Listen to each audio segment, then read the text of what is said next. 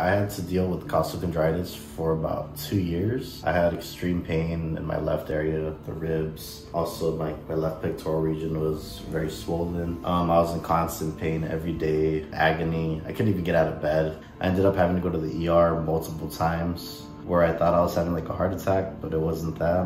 They ended up putting me on opiates, medication for extreme pain, but it didn't really do anything to help me. When the pain got so bad, I wasn't able to move because everything was in pain, everything was swollen. My girlfriend actually had to help me eat every day, and eventually it started affecting my nerves and my sciatic nerve. And it got to the point where I started getting pain in my groin, and it got so bad that I couldn't even walk anymore. I ended up having to use a wheelchair.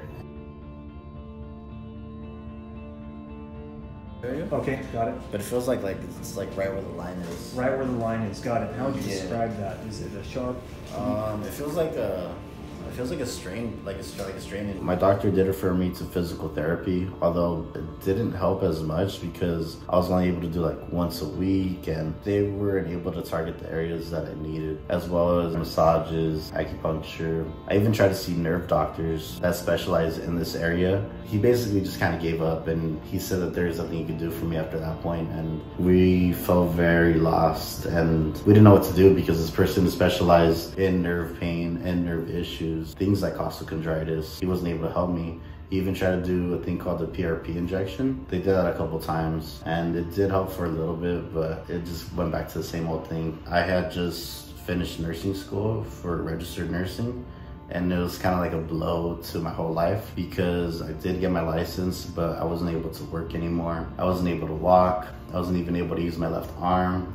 I couldn't even flex my hand because I was in so much pain. I basically got like my whole life taken away from me. It even got to the point where we had to use a bedside commode in my room, where that's where I would use the restroom because I was in so much pain I couldn't bear weight. I couldn't exercise anymore. I ended up gaining a lot of weight because of the steroids that the doctors put me on. And actually I was on steroids for about 3 months, whereas usually people will be on that for about a week. And I thought I was gonna start working as a nurse, wasn't able to do that, and I wasn't able to do pretty much anything. I was just stuck in my room for a couple of years. I ended up finding Dr. Taylor. I started getting the pressure wave therapy, and that actually helped a lot. The laser therapy helped me out a lot as well. I could actually feel the relief from having just a couple sessions. I was actually able to notice the swelling go down. The PMF helped a lot as well. As the weeks went on, I could really see the progress. And actually I went from being in the wheelchair to being able to actually use the wheelchair as a walker, which was pretty cool. And I was eager to show the staff as well that,